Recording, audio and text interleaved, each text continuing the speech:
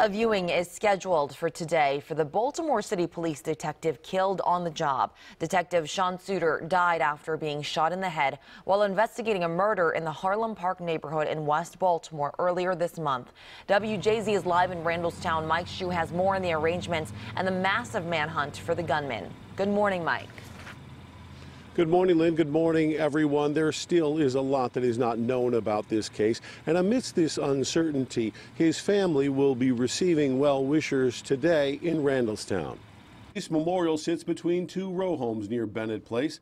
In Harlem Park, hearts are heavy. Police are trying to enhance Suter's last radio transmission. This was heard about 20 seconds before the first dispatch call came for assistance.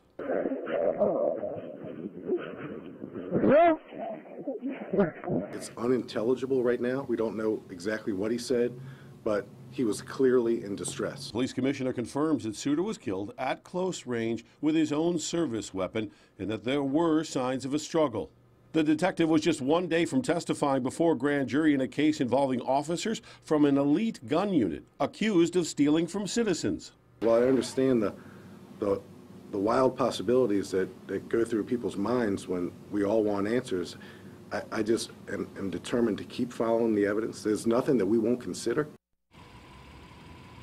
Let me share with you the viewing schedule for the detective. It will be held here in Randallstown at the Vaughn Green Funeral Home. It will be from 3 o'clock until 8 p.m. both today and tomorrow. Then his funeral will take place Wednesday morning at 11 at Mount Pleasant Church. I'm Mike Shue reporting live in Randallstown. Back to you, Lynn. Mike, thank you. Detective Suter was an 18-year veteran of the city police force. He leaves behind a wife and 5 children.